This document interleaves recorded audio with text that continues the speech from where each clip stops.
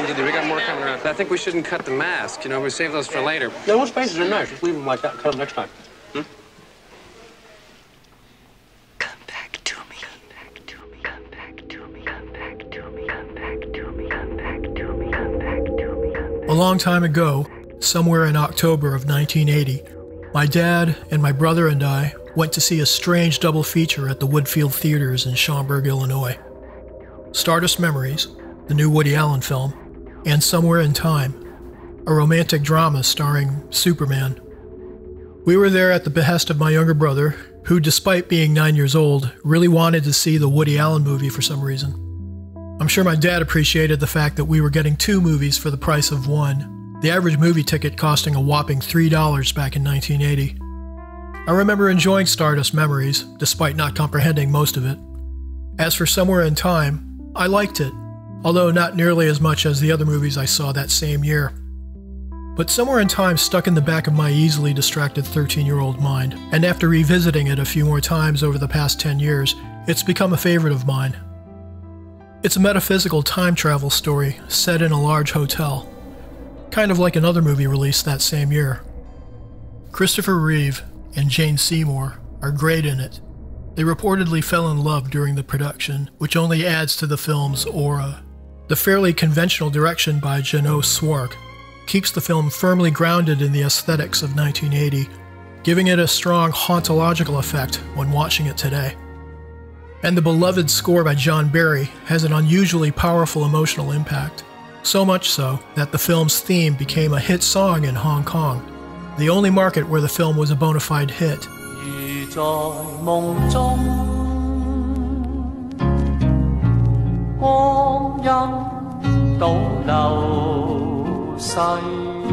But although Somewhere in Time flopped just about everywhere else upon its initial release, the movie's reputation and audience has grown substantially over the past 40 years. Part of what makes the film so compelling is its elegant depiction of time travel. Most time travel stories involve high-powered technology. Somewhere in Time has none of that. Many time travel stories make an effort to explain how time travel might work, often referencing ideas from theoretical physics. I have a question for you, sir. Shoot. Is time travel possible? That is a question. And the answer is clearly yes, according to Richard's college professor. He just doesn't really explain how it's possible. In order to get some answers, we need to turn to the Richard Matheson novel that the film was based on, originally titled Bid Time Return. Matheson may have felt that these concepts wouldn't bear explanation in the movie and thus didn't include them in his screenplay. But after reading the novel and revisiting the film, I've identified several philosophical ideas that drive the story. And I should point out that there's really no way to show how the movie demonstrates these concepts without spoilers. The story begins in 1972, when aspiring playwright Richard Collier is approached by a mysterious old woman who gives him a pocket watch. 8 years later, Richard decides to take a trip to an old hotel where he discovers a 1912 portrait of Elise McKenna, the grande dame of the American theater. He grows inexplicably obsessed with the photograph, reads up everything he can about Elise and her time period, and travels back to 1912 to meet her. She's been somehow expecting him, and they fall in love. Soon thereafter, he's tragically sent back to 1980. All that Elise has left of him is the pocket watch. Richard soon dies after his return, but is then reunited with Elise somewhere beyond the physical plane. Okay, before we embark on a trip through time, we should try to understand what time is. In the novel, Richard Collier reads a book by British playwright B Priestley. Man and Time surveys a broad range of ideas from ancient traditions, philosophy, and physics. One idea presented comes from the astronomer Gustav Stromberg, who claims the existence of a five-dimensional space-time world of physics. He calls it the eternity domain. It lies beyond both space and time in their physical sense. In this domain, present, past, and future are without meaning. This is a variation on an idea known as eternalism. The entirety of space-time, all events past, present, and future, coexist in a four-dimensional block universe. I can see it all at once. So that the past, the present, and the future... No, the future's already there. It's irrevocable and cannot be changed. You are here, you have always been here, and you will always be here. A good analogy for the block universe is the audiovisual material on a reel of film or encoded on the surface of a DVD. All the events that we experience in time, from beginning to end, are all present in one place. Another book that's mentioned in the novel is in Elise's collection, An Experiment with Time by W Dunne, published in 1927. Although Dunne's theory of time isn't actually discussed, a different movie does provide a brief summary. 1971's Escape from the Planet of the Apes. Now here's a painting of a landscape. Now the artist who painted that picture says something is missing. What is it? It is I myself who was part of the landscape I painted. So he mentally takes a step backward or regresses and paints a picture of the artist painting a picture of the landscape. But still something is missing, and that something is still his real self painting the second picture. So he regresses further and paints a third. But because something is still missing, he paints a fourth and a fifth.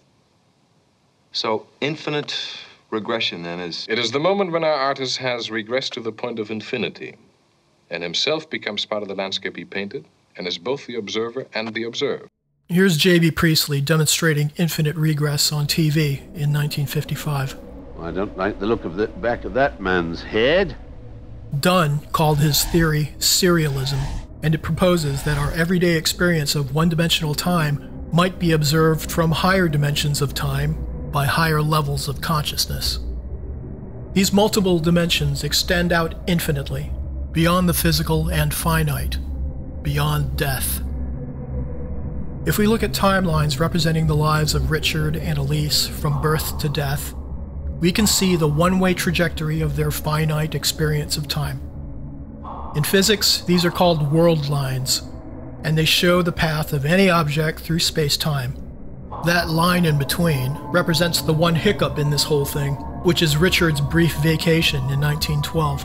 That doesn't alter the fact that their world lines have a beginning and an end.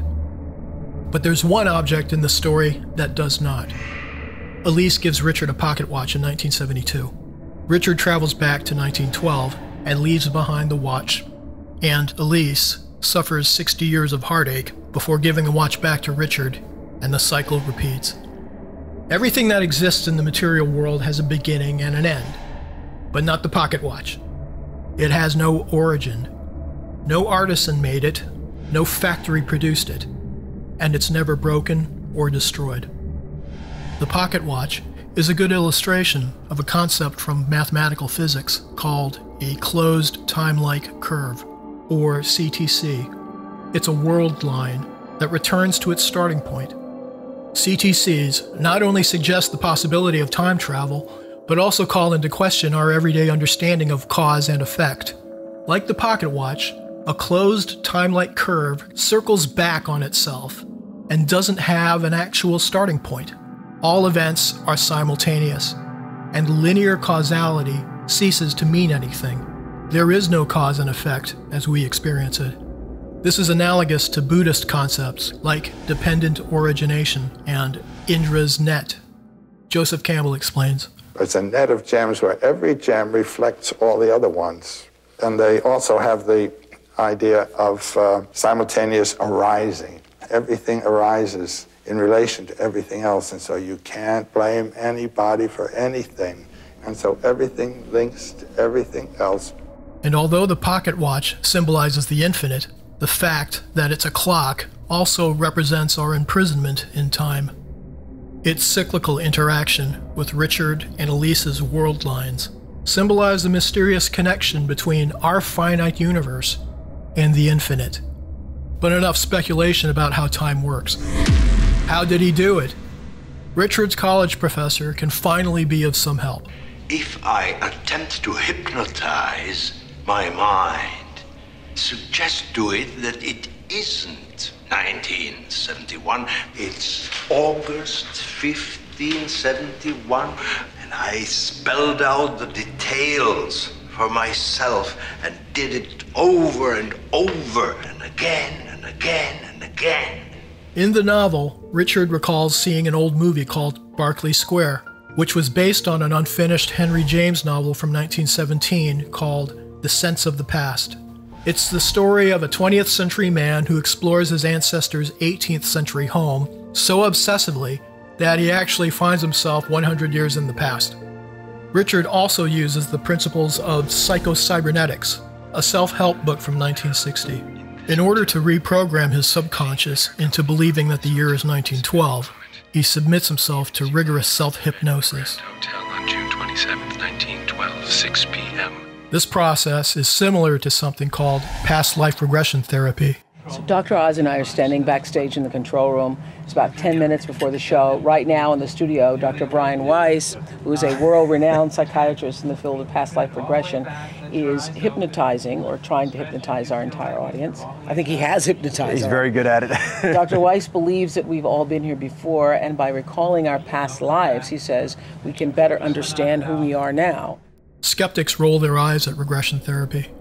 My wife actually submitted to a session once, and she insists that she had an out-of-body experience. Psychic phenomena like astral projection and remote viewing have been studied by the likes of the CIA. It is June 27th, 1912. Richard Collier's approach actually has its roots in an earlier Richard Matheson story. In the 1960 Twilight Zone episode, A World of His Own, another playwright records his desired outcome on tape. She is dressed in a soft pink blouse, old-fashioned brooch, flowing skirt. Her hair is attractively arranged. She is in her husband's study, preparing him a drink.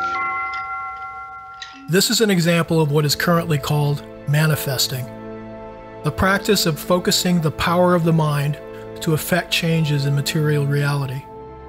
Elise McKenna is very familiar with these ideas.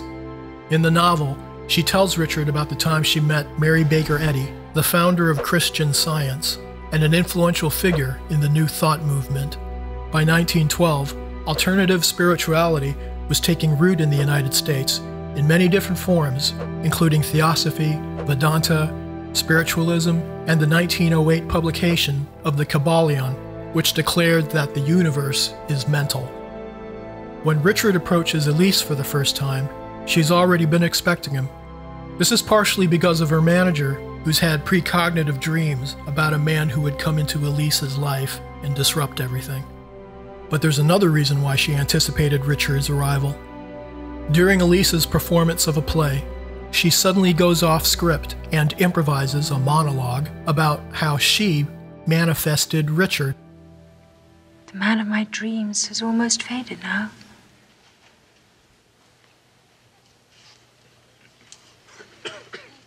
And what man is that, miss? The one I have created in my mind. Elise's career as an actress and Richard's as a playwright are keys to the metaphysical position that informs the story. Creativity, the human imagination, is the microcosmic equivalent of the consciousness that creates the universe. The same way a writer invents a character or an actor embodies a role is the same process through which the physical world comes into being. This view is central to philosophical idealism and certain forms of panpsychism, theories proposing observer-dependent reality, where consciousness is fundamental. The whole of reality could be a mental projection, or a simulation, or a hologram, or a dream. During the film's production, Christopher Reeve was not on set during the shooting of Elise's monologue directed toward Richard. In order for Jane Seymour to be actually looking at someone as she performed the scene, Richard Matheson sat in the seat and she performed to him. She is speaking to the author, which is pretty meta. The character comes to life and addresses her creator, while rhapsodizing about the man she created in her mind. There is so much to say. I cannot find the words, except for these. I love you. Love doesn't usually feature so prominently in science fiction. Is it possible that love is the essential component that enables us to move freely through four-dimensional space-time? But maybe we've spent too long trying to figure all this out with theory. You're a scientist, Bran. So listen to me. When I say that love isn't something we invented, it's observable, powerful. Love has meaning, yes. Social utility, social bonding, child rearing. We love people who have died. Where's the social utility in that? Maybe it's some evidence, some artifact of a higher dimension that we can't consciously perceive. Love is the one thing we're capable of perceiving that transcends dimensions of time and space. In the 1962 film, La Jetée, a man is selected to travel back in time using a process very similar to Richard's. In order to do this successfully, people with very strong mental images of the past are chosen. This man is selected for his strong mental image of a woman's face, and he successfully, albeit temporarily, travels through time. As a method of time travel, it seems that the mind is the best way to go. For now, it's the only way to go.